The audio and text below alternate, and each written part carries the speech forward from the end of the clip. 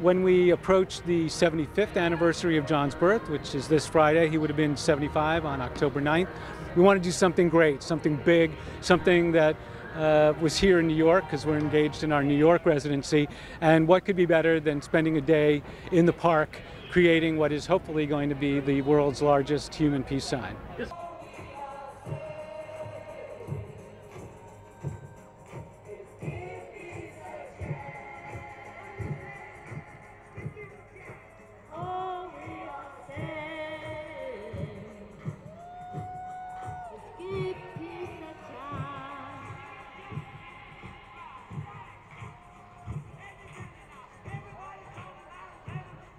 That this is the best birthday present to John. Thank you.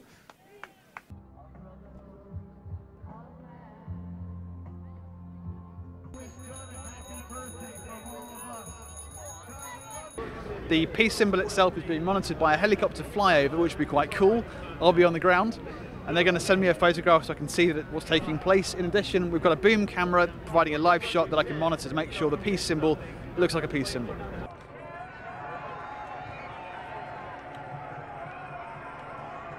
That's what the spirit of New York, New Jersey, Connecticut, and the Beatles is all about.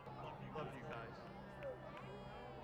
As music lovers, as peace seekers, it's very important for us to give that to our kids too, and have them be part of this.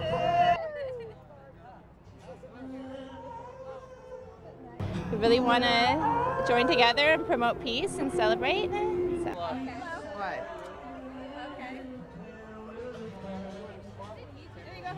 Oh, we decided it would be a blast. We figured it would be something she'd like, and it'd just be something fun to be a part of.